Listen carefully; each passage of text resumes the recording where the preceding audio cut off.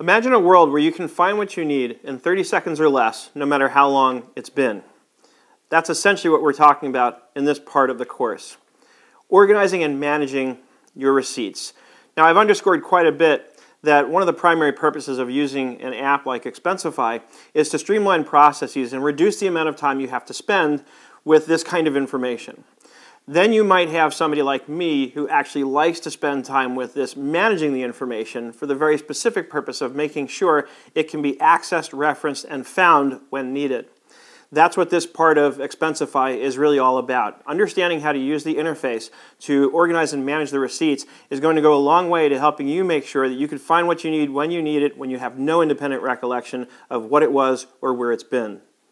Let's see what this looks like. Organizing and managing your receipts. Who could think of a more exciting thing to do with your time?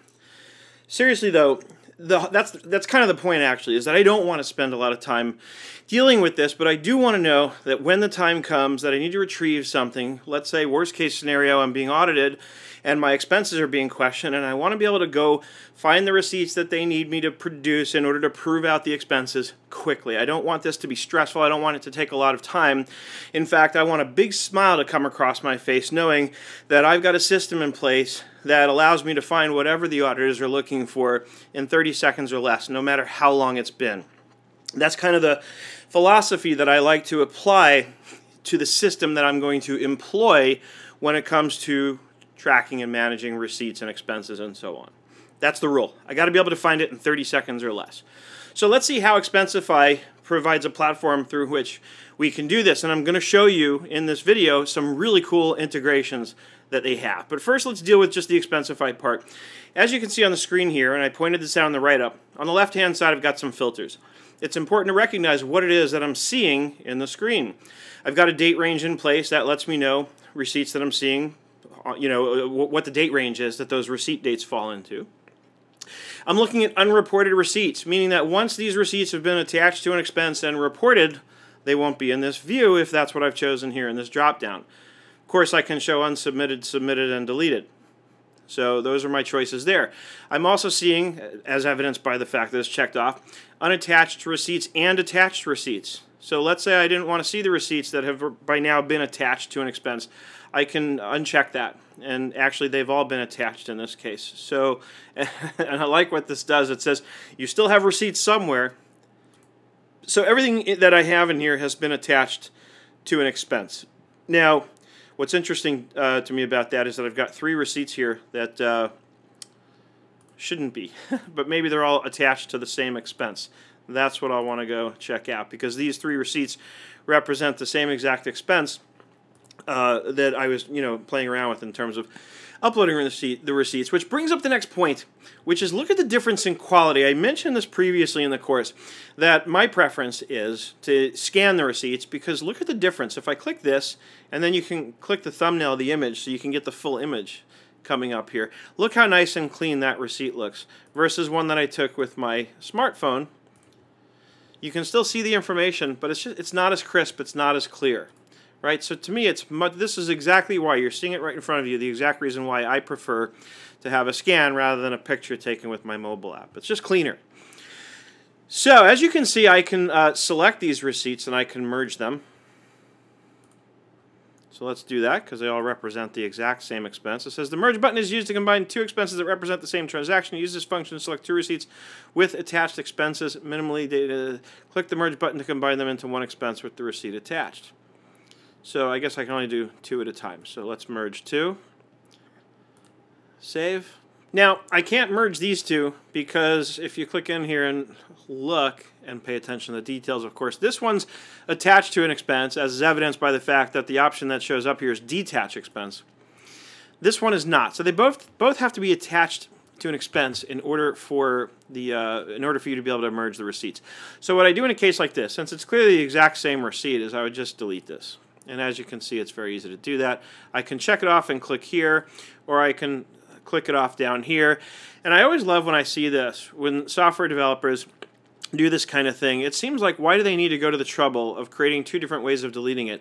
And it's about the end user experience. When you're evaluating software and how good it is, and you want to look at how much thought has been put into this. If I'm moving, like I said at the beginning of this video, I don't want to spend time on this. I want to just have it set up and have a system in place that gives me the peace of mind that comes with knowing that when I need to find it, I can. But I don't want to have to spend a lot of time. So when I'm going 90 miles an hour because I just want to get this done and move on to something more interesting, then the fact that there's a delete button here and up here makes a difference. It makes my life easier because when I'm moving fast, there's a good chance I'm just going to look down here. So I can click delete and boom, it's gone. And remember, over here, I can go look at deleted receipts. So it appears that it's never lost forever. Let's go back to unreported receipts. So that's pretty much what you need to know as far as, just working with the Expensify app in the browser and how you can manage and update and organize your receipts. Now let's look at some of the integrations. There's really one integration in particular that I want to look at with you. Everything else is going to be pretty straightforward. When you go to import from, you can see I can import from my computer. That's obvious. I'm going to browse to the file and attach it. I can scan it right now if I haven't already scanned it, so I can access my scanner and scan it and bring it right into Expensify. I can browse to a file on Dropbox and attach that as a receipt. The mobile just sort of refers you over to the mobile app to make sure you've got that downloaded and installed on your mobile phone. Email is interesting. You can send emails to, and I'll just bring it up for you, receipts@expensify.com. Obviously, you want to be emailing from the email account that is used with your Expensify account so that they know where to put that receipt. But that's another way. If you have an email with a receipt attached, that's another way to get it into Expensify. There are some additional options that you'll see in this lesson in terms of how you can get receipts into Expensify. Of course, you've seen how to scan it, taking a picture with your mobile app, all the stuff that you would expect. Here are some things you won't expect. Maybe you'd expect them. One option is you can email your receipts into Expensify. That's actually pretty standard for apps like this. Another one is that Expensify has a Chrome extension. So let's say you're purchasing something online and you want to get reimbursed for it. You can use the Chrome extension to get a screen grab of the receipt when you get that confirmation that pops up. And you can use that to submit it as a receipt to be reimbursed. And finally, and this is the one that blew me away the most, many people know I'm a big fan of Evernote. Well, Expensify has a really nice Evernote integration where all I had to do was set up the integration by simply going through the settings in Expensify and turning it on. Then once I had Expensify integrated with Evernote, a notebook was created in my Evernote account called Expensify.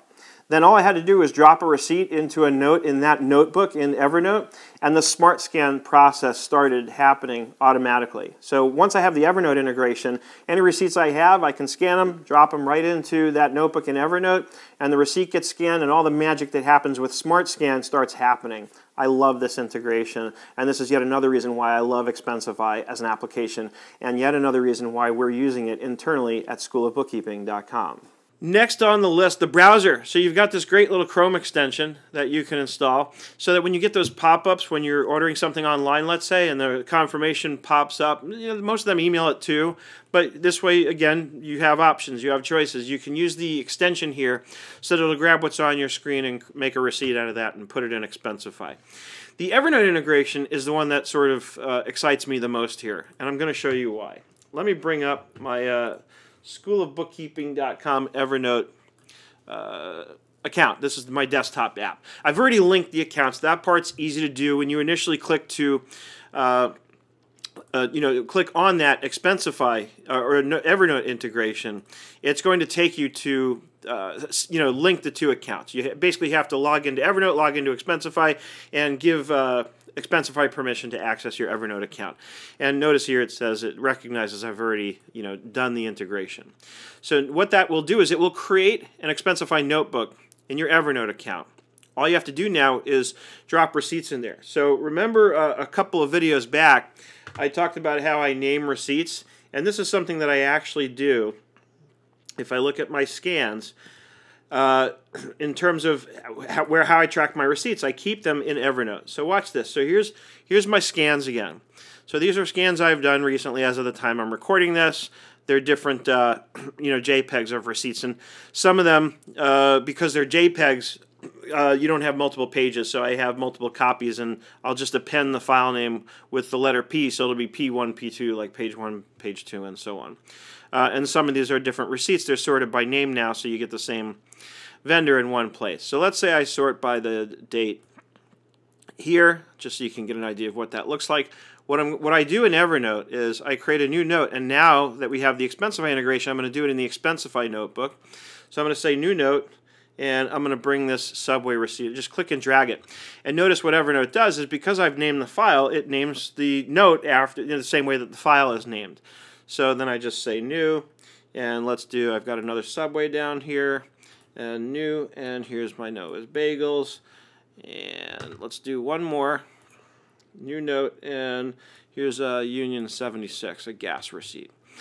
So then I'm going to sync these up. If I don't do that manually, it will every so often automatically sync up. And then we want to take a look at what this looks like in Expensify.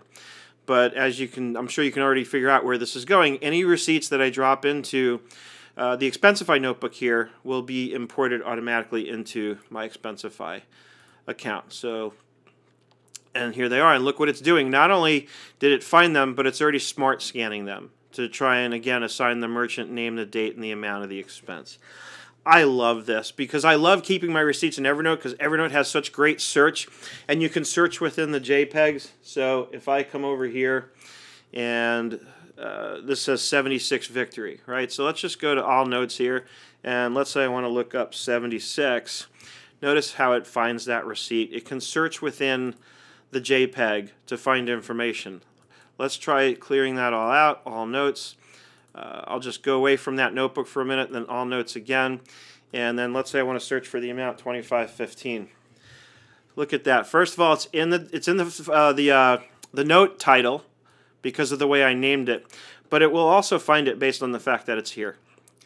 So Evernote's an amazing place to keep track of receipts. And now this way, I've got kind of a backup. So when I'm looking for the receipts, I can either go into Evernote or I can go into Expensify. I absolutely love the fact that they have this. And if you really want to get crazy, I can actually I can start tagging these. So I can use tags for the name like Union 76 or Noah's Bagels. That will just make it that much easier to find things. And again, the more time I take now at the moment when I'm logging these receipts to organize them and have these systems and use them, the more headaches I'll save myself down the road when I have to go eventually find one of these receipts, whatever the reason might be. And that, my friends, is everything I think I can tell you for now about how to track, manage, and organize your receipts using Expensify.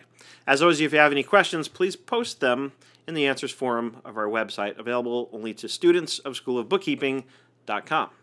At this point, you've seen how to do just about everything you could possibly hope to do when it comes to organizing and managing your receipts, from first getting a receipt into Expensify all the way through to doing the actual organization and management of that information. So now we're going to do the next logical thing, possibly the moment you've all been waiting for, which is where you might have seen on their website where it says Expensify, expense reports that don't suck. We're going to take a look at how the reports part of expense reports that don't suck actually works.